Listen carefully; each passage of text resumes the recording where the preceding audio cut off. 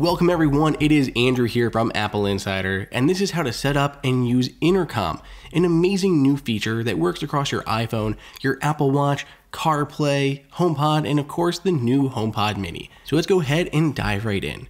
First, this is currently a beta feature. Once you update to iOS 14.2 as well as your HomePod to 14.2, you'll see this new notification pop up when you launch the Home app. We're then going to go ahead and continue setting up Intercom, choose when we want those notifications to be delivered to my particular iPhone, and choose who can use the Intercom from the Home app. Those are the people that you've added to your home.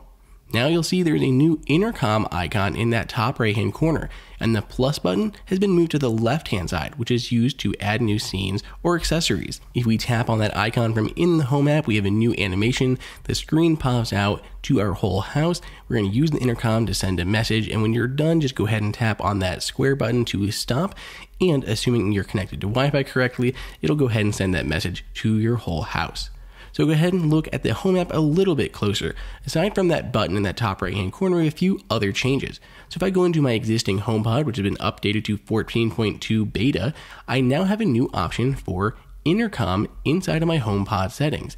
If I tap into the Intercom option, I have a few choices here, including when I want those notifications to come through, so never when I'm home or just anywhere at any time, and of course turning this HomePod on or off for Intercom. If we back out of all of this, I can go into that top left-hand corner, tap on the home icon, and go to my whole home settings. So these are global settings for Intercom.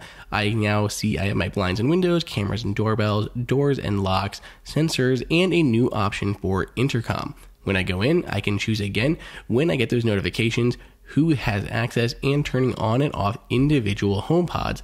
So if I have multiple HomePods or HomePod Minis, those can be disabled or enabled there. But do not worry, you do not have to go into the Home app every time you want to send an Intercom message. You simply say Siri or invoke Siri, however, and then just say Intercom.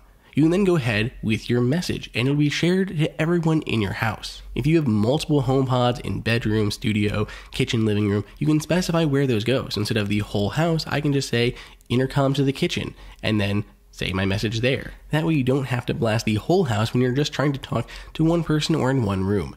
Now it works on Siri on pretty much all of your devices, so you can talk to the HomePod to send a message, your iPhone, or even your Apple Watch. When this is updated to 7.2, I believe, you can use Siri to send the Intercom message, same as all of your other devices.